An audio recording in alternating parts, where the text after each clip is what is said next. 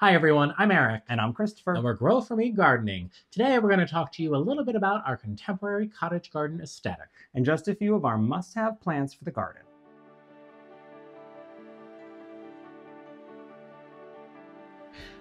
Well, hi everyone, thank you so much for joining us on this very chilly February weekend. We were not able to get out in the garden today, too cold for that.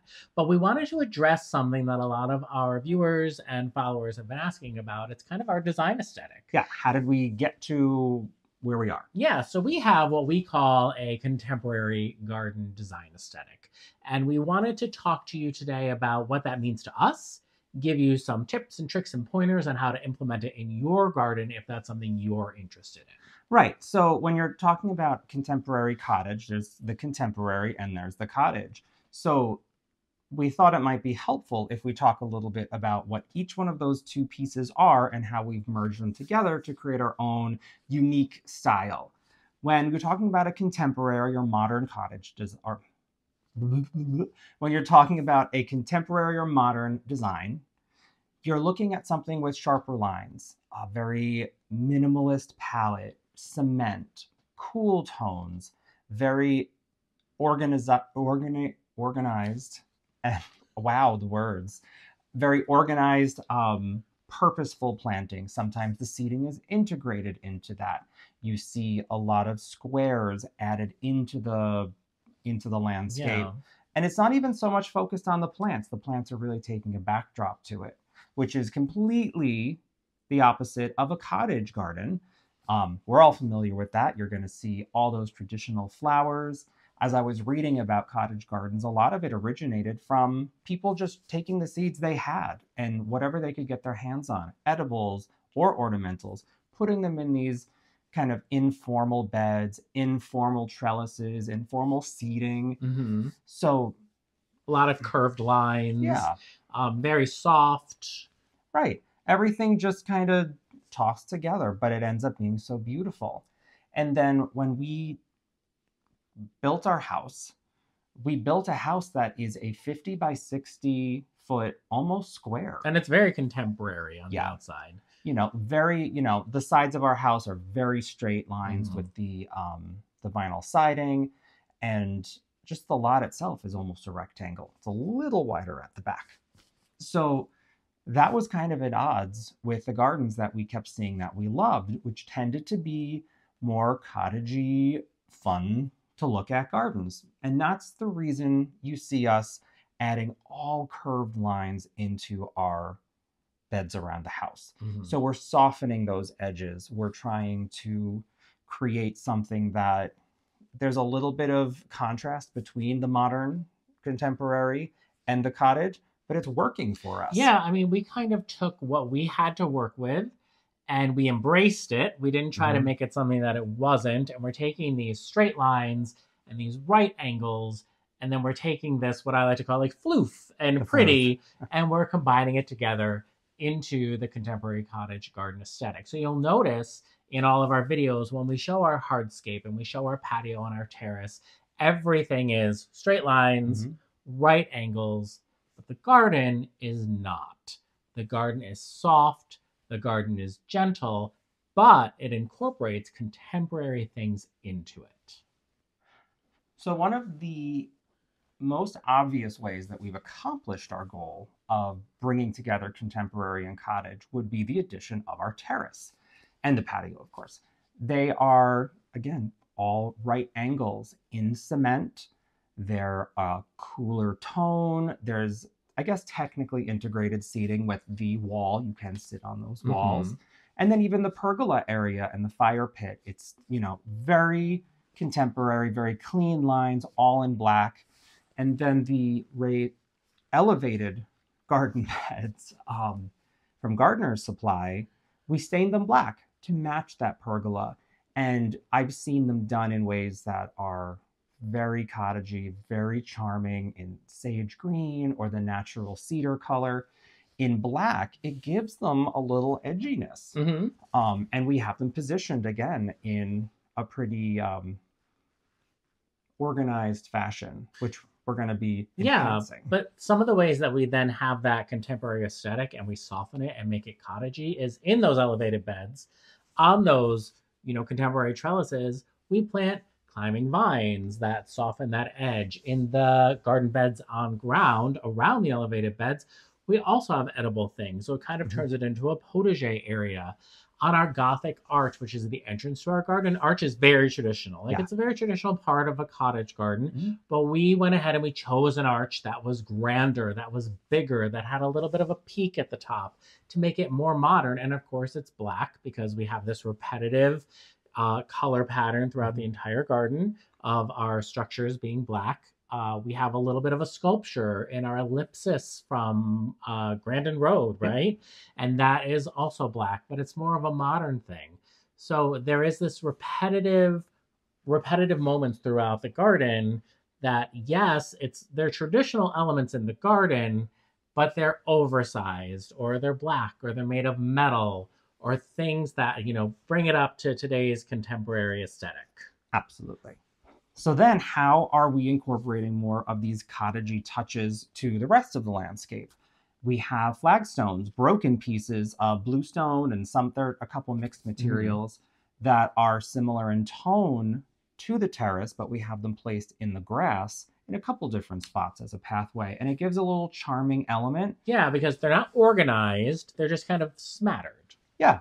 And that's been a lot of fun just as we find pieces. Eric has a friend who gave us quite a few pieces that she just happened to have. Shout out Madison. Yeah. And we hit them with a hammer. And whatever happened, happened. They started out as big squares. We smashed them and then great. Now they're in the garden in the lawn. Yeah, so basically after we have all of these contemporary moments established, then we add in the cottage components of the swooping beds, right? Mm-hmm. And in those swooping beds, there are some repetitive flowers and plants that are very cottagey, Very such cottagey. as hydrangeas, Verbena bonariensis, roses, hollyhocks. delphinium. This sounds like a competition. But in essence, I think in our borders, especially on our east border, you see a very organized hydrangea pattern. And then there's Verbena bonariensis self-seeding itself around.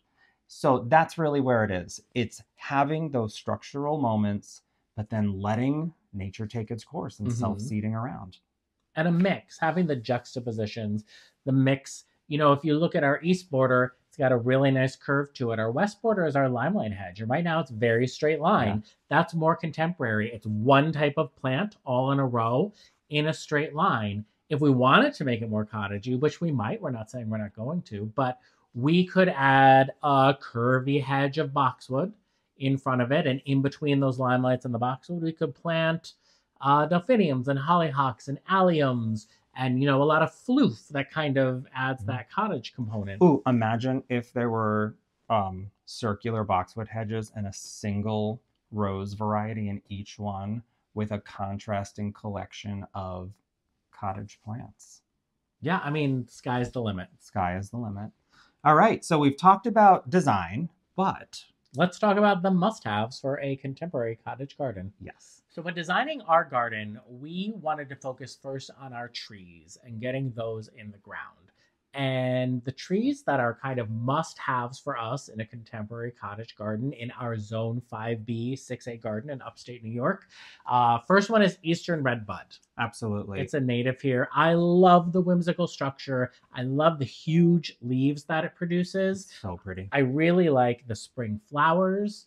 And to me, it's like quintessential contemporary cottage garden. And we have 3 redbuds. Yes. We have an Eastern Redbud, we have a Weeping Ruby Falls, and we have a very young Caroline Sweetheart. Yes. I'm excited to see what that does this year. I am too. It put out quite a bit more branching for like a whip. Is that what they're called? Yeah. When they're little whips? It came in a box and was like folded in half. Because it was so young, and we planted it right away in the spring, kept it well watered, and it seems to be doing well. So I'm excited to see how it comes in this spring. That'll be a winner. Redbud trees, and there's a lot of varieties. Yeah, all different really colors. We have a couple different European beech trees, which are fantastic because they add presence of a tree, but also presence of color. We have the tricolor European beech at the front of the house.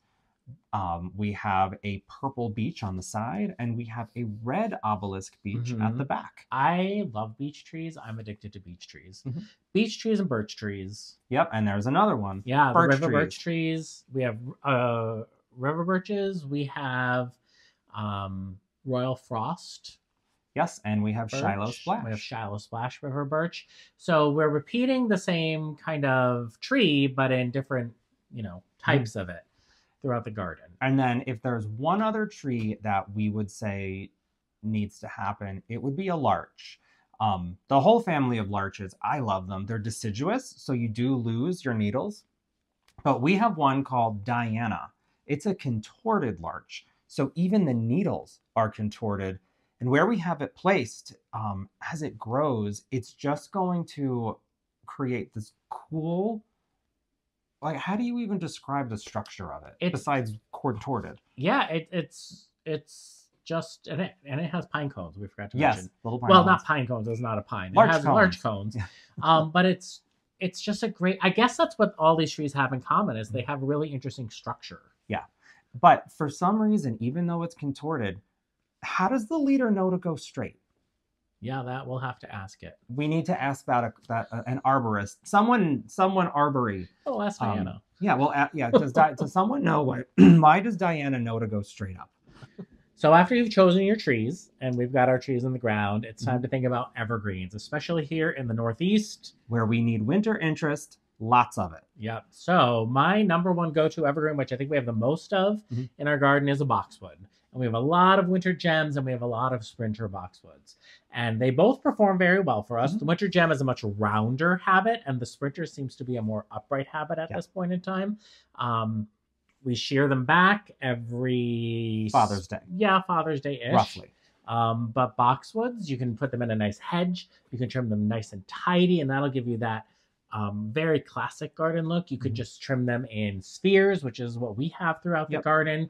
We love that pop of evergreen interest that it gives. So yes, and there's one boxwood at the back corner of the property. I'm letting it go. I want to see what it looks like if you don't shear it. I'm just curious. The one over in the corner. All right. It's gonna work. Trust me. Trust me. It looks cool already. Junipers do fantastic for us in our area. And when they're young, they look amazing. I think that maybe one day in the future when they're older, they'll look a little scraggly. They might, but I try not to worry about that because who knows where we'll be at that point in time. Yep, we have 3 Hetzi juniper. Hetzi columnar juniper. Yes. We have 1, 2, 3. Yes. The one at the front, we're keeping very tight, very narrow. So that one is probably the most sheared of the junipers we have. We do prune them. And when you prune junipers in our area, you want to make sure that you prune only in the fresh growth. You don't want to prune into that woody part in the center. But if you keep up on it, you don't get too much of that woody growth. Yeah, and that's really good. We have one that's it's right next to the Gothic arch, and it's such a structure. It's such a foundation of that area. It's for privacy. But also, we've kind of cleaned a little of the area out underneath, and there's some ajuga growing underneath there. So there's a few, Yeah, and we have blue point junipers at the tip of each fence. We have a blue moffat juniper in a container on our terrace. And we have some sea spray junipers on the berm. So we're big juniper fans. I know some people aren't, but they've done very well for us. They do great in our area. They're deer resistant. They're rabbit resistant. They're very healthy. They produce beautiful blueberries, easy to prune. I say juniper. Yep. And then to our biggest evergreen, that would be our green giant arborvitaes. We have 8 of them across the back of the berm that were a clearance big box purchase the first year that we were gardening. In fact, Eric was at work and I decided I can do it. I can do this on my own. And you did. I did. And I bet today, if we saw that same size container, we'd be like, that's nothing. But back then, it seemed like a really huge project. I'm pretty sure at some point during that project, I sent him a text message and I said, I think I'm not going to make it. It was hot. It was terrible. I know. But they're so good. And they have grown so fast. We actually might have to take a little bit of the edges in the front off because they're going to push everything off the berm. They are really good about being sheared back. They're very receptive to it. Yeah, but there's just in general, they're a really nice hedge. There's some of our neighbors have straight line hedges with them so close together. Mm-hmm. And ours are probably 5 times the distance apart and they're close to touching. Yeah, I mean, part of what I wanted, part of what I was envisioning when they were planted was to have them not touching and to have them zigzagged and like that natural transition into the woods at the back of our property. Yeah, and it's working. Mm-hmm. And they're deer resistant for us. Mm-hmm. So next we have our specimen evergreens in our garden. And we're like a collector. Yeah, we're a collector of specimens. We have a lot of really nice specimen trees. But one of my favorites is the weeping white pine, not weeping white pine, weeping white spruce. For years I call it a weeping white pine. And and it's such a egregious mistake for me because I feel like the weeping white pine is hideous. So when I accidentally call it weeping white pine, I feel like I'm insulting it. He gets so mad. So sorry to any weeping white pine fans out there. Go you do you. Snuffle up, I guess. I love a weeping white spruce, and they grow very slowly, but it's gorgeous in our garden. We also have a Tromnar spruce, which is a cross between a Serbian spruce and a blue spruce, and that has great structure and beautiful bright blue color. That's an azalea, I believe. That nursery. An azalea? Isley? Isley. Oh, Isley Nursery. Isley, yeah, they're really cool. As is our weeping white spruce. And what are some? Oh, we also have a blue feather Hinoki cypress. That's a really cool one. It's grown quicker than I thought it was going to, and it really does have a feathery look to it. So be on the lookout for those dwarf evergreens that, I see dwarf conifers. They're usually really small. Get them. Give it a couple years. They will give you shape that you're not expecting, color you're not expecting, and especially on a very chilly February day, I can look out the window right now and see a beautiful little plant. Yeah. So now it's time to talk about the shrubs in our contemporary cottage garden. And I think the number one must-have shrub is hydrangeas. Hydrangeas. And I think you need all the types of hydrangeas. Number one, starting with panicle hydrangeas, like limelights, quickfire fab, vanilla strawberry, little hotties, all the types of hydrangeas. Pinky winkies, your favorite. Little quickfires, firelight tidbits. They come in all shapes, all sizes. They take full sun in our zone.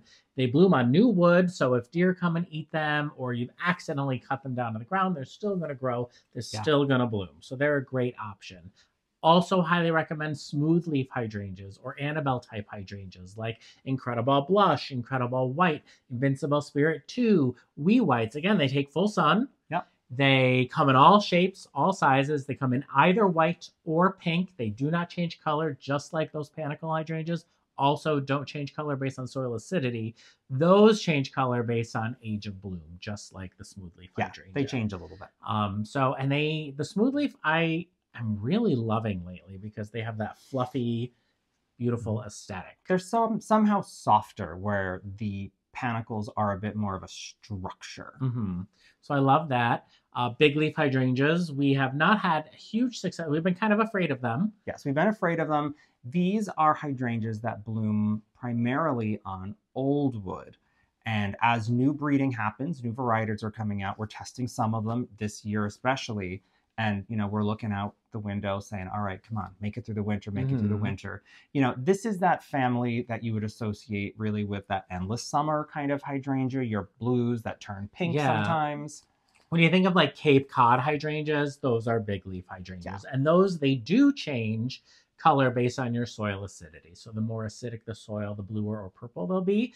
And the less acidic, the more pink they will be. So the new variety that we're trialing is called Let's Dance Skyview.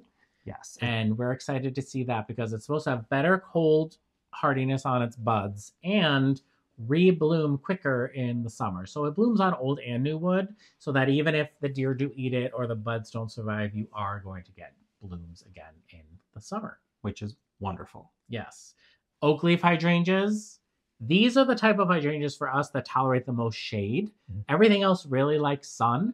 maybe a little bit of afternoon protection in our zone. If you're in a higher zone than us, definitely afternoon protection. But oak leaf hydrangeas tolerate the most shade. They have giant broad leaves that are shaped like oak leaves. They have beautiful panicle blooms. They bloom on old wood, so you don't ever want to prune them. But they get huge. They have beautiful fall color. They have nice bark that has winter interest, and they bloom pretty early. Yeah, They're early blooming. They are a 4-season for us. Definitely a 4-season kind of plant. The next kind is mountain hydrangeas or serrata type hydrangeas, and we have a new variety in our garden called Tough Stuff Top Fun, which we have a hedge of right along the pergola. We just planted them in the fall, so you might have seen that video. And they have a lace cap bloom, which I'm a big fan of because I love that. I love floof. Yeah, love the floof. This is another improved variety. It's supposed to have a bit more of the hardiness, and I am so excited to get that aluminum sulfate all around them and try to make them blue. And they're another one that you don't necessarily want to prune, but they bloom on old and new wood due to this breeding that Proven Winners has been able to do with them. And they do change color. I think you just said that. And they tolerate full sun in our zone. So they're great. If you have a lot of full sun, look into hydrangeas. I think that hydrangeas needing shade is kind of old school. Yeah, and a myth in our area. I think you're in the South or like California, your hydrangeas would need shade. So there is no cottage garden on this planet that does not have roses. Roses are so much hardier than people give them credit for, so much less fussy than people give them credit for. We have quite a few varieties now. We have mostly David Austin English roses. I am partial to those. If you've ever seen or smelled a David Austin rose, you understand why immediately. They give you instant cottage romance, but in some cases you have very upright stems. Queen of Sweden is one that I want to get my hands on. He thinks I have too many roses. I don't think we have too many roses. I think we have too many pink roses. Right, and Queen of Sweden is a beautiful pink rose. But I love the forms and the different fragrances and the way that you can place them in a group. You can place one into a border. That's something that people used to do. They'd have a rose garden. They'd have a bunch of roses in a row. Why? Why do something like that? Put them in your border. And that's something that we're trying to incorporate onto our arches. We have 2 Generous Gardener, a pink rose, growing all the way up that Gothic arch. And that's going to give us a absolutely quintessential cottage look on a very modern structure. Yeah, and we mixed it with a clematis. Yes, that's a very pretty clematis too. So we are mixing in some climbing roses on larger structures. We have some very sprawling roses like the Ancient Mariner, a pink rose, which I think might be my absolute favorite and sort of an unsung hero of the David Austin collection. You don't hear about it too much, but it is a star. I do spray once a week with a little combination of a horticultural oil and a Captain Jack's. It's a bonide product that keeps down those Japanese beetles and stuff. We do face Japanese beetles. Yes. But you know what? Spraying once a week, really, and being diligent with them. Yes, you have to give them a little more love than a hydrangea, but they give you so much back in return. Yeah. So I would absolutely encourage you to add in roses. We've had huge success with bare root roses from David Austin. We've ordered direct from David Austin. Yeah. That's what we would recommend. Proven Winners also has some nice roses that we are trialing for them. Reminiscent Pink is beautiful. One. And we have Flavorette Honey Apricot, which is supposed to have edible petals. Yes, I did taste one last year. It was interesting when we first planted it in the spring. The first flush of flowers, I couldn't really taste anything. But the second flush in the heat of the summer, you could actually get a little bit of like a sweet apricot flavor in that. So, yeah, we've got a lot of roses. The one rose that I love that's so cool because it's so different is Tottering by Gently. It's just 5 petals. Yep. Nice wide open for the pollinators, and it's a nice pale yellow. I'm excited to see that one come back this year. Very healthy, too. Just a nice, healthy shrub. So when we're moving along, we have a couple other shrubs that we think are worth looking into Some you might know, some you might not know. I think the one you might not know would be the Aphrodite sweet shrub. I think I'm seeing this more and more in our garden centers around here. The Aphrodite sweet shrub is huge with huge foliage and cranberry pinkish reddish blooms that look like magnolia blooms almost. Yeah, but little tiny ones. Yeah, and smell like pineapple. Yeah, and then if you take the leaf and you crush it in your hand, you realize, I believe they are related to allspice. Yeah, it smells like allspice. And it's just like a great, beautiful, full structure to have in your garden. And it's unique and it's different and it's very low maintenance. Yes. And people have literally stopped at it and been in awe of it. I think what's interesting is that even though we're, using it in a cottagey way, there's something about the leaves being bigger and shinier that gives it a contemporary flair. I agree. The other shrub that I think has a bad rap from previous versions or from like the original shrub is quince. And there is a line of quince called Double Take Quince. It's a Proven Winners, and they have bred out the thorns and they have bred out the aggressive spreading. So we have Double Take Orange, and you might be thinking orange in your garden, right. But they bloom so early in the spring, and it's not like a neon orange. It's like a corally orange with like this deep saturated color that is so beautiful. I cannot capture it on camera. I have pictures of it. They never come out as great as it looks in person. They spread a little bit, so it's not a non-spreading quince, but it's very slow. And we have a hedge of 3 at the back of our border this year. We are going to plant some lavender in front of them. And they bloom from the bottom of the stem all the way to the tip of the stem. And I love them so much, and I don't think they get enough credit, or they don't get enough. People are not after these quinces, and I really think they should be. Yeah, they just actually are coming out with a white, which will be really interesting. Yeah, for sure. And then the last shrubs that we have are also improved versions of shrubs. And it comes in 2 really important colors in the garden: Winecraft Gold and Winecraft Black. And it gives you that chartreuse color if you go with the Winecraft Gold. Yep. And it gives you that deep purpley burgundy color if you go with Winecraft Black. And they stay much smaller and have a more ideal structure than traditional smoke bushes. But again, it's that beautiful foliage, the beautiful color, the form of the plant is really what harkens back to a cottage kind of ideal. Right. But because they've been bred to be improved, they're just definitely more contemporary. So let's talk about perennials in the garden. Yes, I think perennials are probably the variety that I think of most when I think of cottage gardens. That and annuals, of course. But I think that the perennials are something we're spending more time with than we had originally. We really dove into shrubs head first. So this year in particular, we're going to be bringing in some more varieties of perennials. But when it comes down to it, what is really the anchor of our entire cottage side of our design aesthetic is Eric's favorite plant. Walker's Low Catmint. I love it so much. It is the epitome of that like cottage garden floof. And how we use it in the garden, I know, I love it, is repeated everywhere. And we are so lucky because we get 3 flushes out of it. We get it pretty early in the season. We shear it back. We get a second flush. And then by fall, we have a third, much more meager flush. Yeah. But we're very lucky in that way. For us, I don't ever walk out in the yard and find cats. A lot of people are worried about attracting cats into the garden.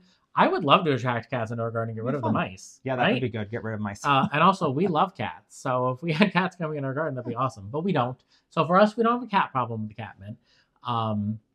The Walker's Low spreads a little bit. Not crazy, though. No. It just has beautiful purple flowers and a blue foliage. It has a nice scent. We repeat it everywhere. And that kind of is our perennial that ties all the areas of the garden together. Yeah, so there's never a time when you're looking at a vignette of the garden where you're too far away from at least some group of three or a hedge. It's a really beautiful way to wrap a corner. Or like a circular area Very to have soft. that. I think it's really nice to do that. And it's one of those things that you can juxtapose against the harder lines of your landscape. It's also very inexpensive because every year or two you can rip it in half and you have two. Oh yeah, you just divide it. Yeah, really easy. So hard. Loves full sun, likes it a little, not too wet. Not too wet. It doesn't want to be fed. It doesn't want love from you. It just wants you to love it. Yeah. And then when it comes to some of our other favorite things to repeat, it would be the serendipity allium. This is the perennial kind of allium that comes out later in the season. It's not like the tall. Yeah, it's not bulbs. It's not the bulbs that you plant in the fall that bloom in the spring. It's a perennial. Yeah, and I think the reason we like it so much, you get pollinator magnet, beautiful purple color. You get the spherical bloom, but it's on this kind of organized grassy texture. So you get a little best of both worlds.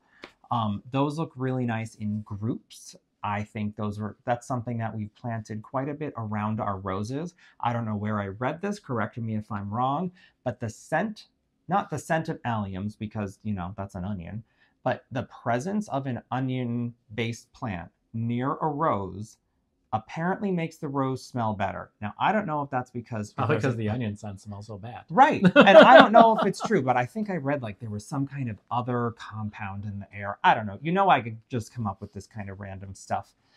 Other perennials, let's see. We're going to be doing some... Can we backtrack to the alliums really quick? We have that new variety coming. Bubbles. Bubblehead or bobblehead?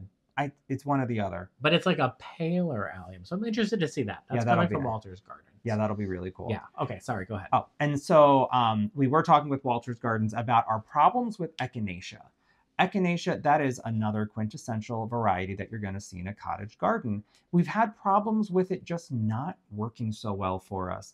There was a combination of an animal liking to eat it, and then just in general, it's just the ones that didn't get eaten just didn't grow well. So we're going to be looking into some different varieties that hopefully will give us that look that we want. You're so optimistic. I'm very I feel optimistic. like we've tried echinacea like 5 times and I'm it's not working for us. I don't know if it like rots or like comes back smaller, just like withers away. Yeah. I have no idea what's going on with echinacea. You watch, we're going to do it this year. This is the year. We'll see. And then of course, personally, I think heuchera belongs in a contemporary cottage garden. One of the things I realized when we were talking about what we wanted to add into our video today is how you can use the newer coral bells for unexpected color. You can put, some of them are very small, some get a little bit bigger, but you just get this nice mound of leaves. You can get a bright chartreuse color, a peach color, a black color, red colors. You really can add in a nice little textured moment into a full sun area that just ties things together. Mm-hmm. One of my favorite combinations in our whole garden is peachberry ice, coral bell, and we have a group of 7 of them in front of Ever After Veronica, which is a very dark green leaf with a very bluish bloom. And the combination of the two, it is so striking. Yeah, and then you add in that Winecraft black smoke bush behind it. Right behind it. And I love it so much. But you are a coral bell pusher. I'm the coral bell pusher. You love a coral bell. The other perennial that we love in our garden that's very cottagey but modern at the same time is the lictrum. Yes. Meadow rue. We have like a lavender mist, I think it is. Yep. Which we've been able to kind of propagate. Yeah, propagate and grow from seed. What other varieties do we have? We have Nimbus White. We have Black Stockings. We are going to hopefully be getting our hands on proven winners. First ever Thalictrum called Cotton Candy. I mean, we have it. It's supposedly it's coming. Fingers crossed. So I think it'll be there. So those are kind of our go-to perennials. Also delphiniums and hollyhocks. Hollyhocks, yep. Which we love. We don't have as many of those as we have of our other varieties, but we had the champagne majorette hollyhock, which was amazing. So good. And then we had a delphinium that has kind of died out over the years. It's gotten too shaded in that area. It was a blue delphinium that's really pretty, but you're growing some from seed this year for us to Yes, add. I'm actually going to be starting them tomorrow morning. Great. He just has to tell me how many he'd like me to I grow. don't know how many I want yet because I don't know where they're going to go. So the options are 12 or 24. 12 All right. or 24. A Because half. we can always give them away. That's true. I'll do a whole tray. Great. So one of the best ways to have fun and kind of experiment in your garden is with annuals. And we love switching it up with the annuals. We rarely repeat annuals year to year that we've used the year before. Mhm. There is one, however, that's a definite must repeat for us, and that's the Artist Blue Floss Flower Ageratum Hybrid from Yes. Proven Winners. Amazing little cute tuft of bright, intense purpley blue flowers. Super healthy, never stops blooming. We love it. It's great to put in round hydrangeas and things like that. Yep. And it's we use it a lot in the front of the house where frankly you want it a little more organized, you know, that foundation planting versus your more lush plantings in the back. So in the front we do kind of tidy up the front of the front edge of our borders. So that's with the floss one of flower. our go-to annuals. We also got some ageratum seeds, which Yeah. are taller. They're a little floofier. There's Yep. that word again, that whimsical structure for the cottage garden look. This year, our color scheme on the back terrace is going to be shades of purple and pale yellows. In the past, we've done coral and blue purple. We've done yellow and pink, and we every year we kind of switch it up. This year I think we're kind of going a little French. Yeah, I like a French this. country look. Yeah, and it's going to look really nice because we have so much catmint going on all around, and it'll bring that together. The other good thing about purple and yellow is we'll be able to add plants to our shadier spots on the terrace that work with the color scheme. Yeah, I'm picturing like dark purples, light purples, and yellows. Yeah. And there might be like some like a whiter pale yellow, something a little brighter thrown in, but we'll figure it out. I mean, we have the opportunity to order our annuals ahead of time, and so we are doing that, and we've tried our best, but I like to be in the garden center and holding them in my hand and putting them together and being like, yes, no, so we'll do some of that too. We'll take you along for that. Yeah, you can't not shop. We have an amazing garden center for annuals, and there are thousands of plants, and you just get so overwhelmed. And usually what happens is I'm holding 2 cardboard boxes and following you around. Love that. One of our annuals that we also always repeat is Supertunia Mini Vista Indigo. Yeah. I'm a big fan of that one. Yeah, that one's really nice. You get basically 3 colors out of it as they fade. They start out really dark blue and they fade a little bit. You kind of get that dark purple, that medium purple, and that light purple. And then we're also incorporating begonias this year. Like a yellowy begonia, I think will be really pretty. And then growing from seed. Yes, we are floret stands. We love them just as much as so many of you do. For years, and I'm really proud of her and excited for what she's been able to do this year. Yeah, it's and there's something I think it's going to be special that so many gardeners that are on social media, especially on Instagram, just to see how excited people are about growing her original plants. Yeah. So we're going the zinnias. Yep. And dahlias. Yes. Which varieties did we get? So we got Alpenglow, the zinnias, which are going to be beautiful because they're going to fit in with our color scheme. Not sure where we're putting them yet, but who cares? We'll put them everywhere. And then the dahlias we got were the petite floret, and I got 2 packets, which I believe means I'm going to potentially have 50 different dahlia varieties. That's a lot. We'll find a spot for some of those. As many as possible. But I think it's going to be really cool. They're very, obviously it's unique because the 50 flowers we grow could technically be unique to any other zinnia in the world. They could be. And then if we like them, we save the tubers. Yeah, which we're not great at doing because I have a plan. We get lazy about it. I have a plan because we don't have a root cellar. So the only other thing I think, well, it's not I think, it's a no. Verbena bonariensis.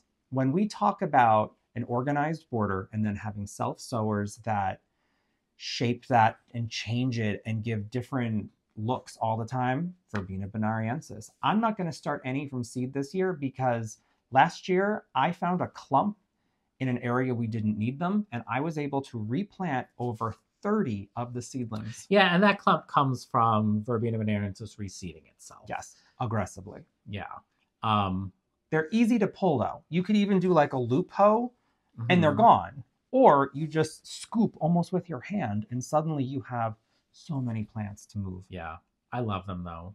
So yeah, catmint and verbena bonariensis, I feel like are our must-haves for a contemporary cottage garden Mhm. aesthetic. And then of course we need to have some edibles Yes, we'll in have our some garden. edibles. We'll have them in our elevated bed. We're going to walk you through that whole elevated bed setup and what we're planting in it. We have a great irrigation system that we're installing in them that we can't wait to That's share gonna with be you. so good. So And then we good. also plant some edibles in the ground around them. So we call that our potager area. Yeah, that's good. Yeah.